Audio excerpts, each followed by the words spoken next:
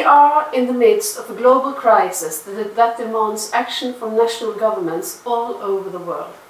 It is important that the measures we take reach everyone in need of them. We must leave no one behind. Several of the measures taken to combat the COVID-19 virus have a particularly large impact on women. The pandemic might be especially challenging for people who suffer from physical or psychological abuse. Gender-based and domestic violence tend to worsen in times of crisis. Home isolation and economic concerns can increase conflict levels at home. The Norwegian government has implemented several measures to halt these negative consequences. We have initiated information campaigns on support services, weekly statistics on reported cases, and provided the police with guidelines. We have also defined employees at crisis centers as essential services personnel, which means that they could send their children to school and kindergarten when they have been closed for others. Women and men work in different segments of the labour market, and COVID-19 impacts on the segments differently. More women than men work in sectors that have high infection exposure.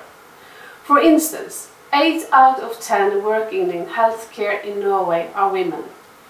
It is especially important for these women to have strict and gender-sensitive measures that hinder the spread of the virus.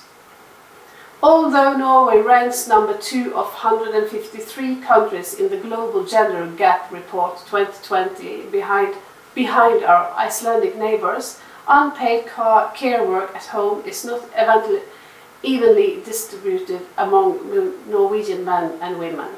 Women spend more time on household chores and taking care of children than their partners, no matter how much they work outside the home.